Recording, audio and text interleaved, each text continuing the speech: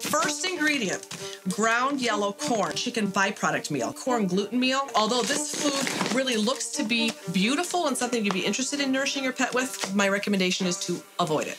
The pet food industry is telling us what to feed our pets, really more based on what they want to sell us than what's necessarily good for the pet. So no corn, no wheat, no soy. After many years of R&D, we have found that corn is still the best available source of carbohydrate. Those are the things that cause overweight, diabetes, arthritis, chronic skin infections, allergies. Corn and wheat have become so subsidized and so cheap.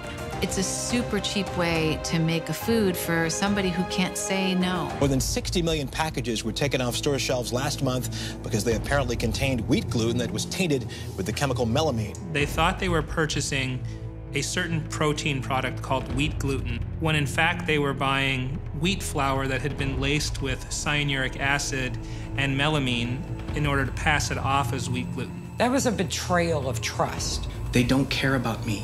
They care about my money. You have well-meaning, lovely veterinarians recommending foods not because they have sound nutritional background, but because that's all that they know. And in 100 years' time, we have successfully convinced an entire generation of pet lovers that why would you feed anything but dog food or cat food?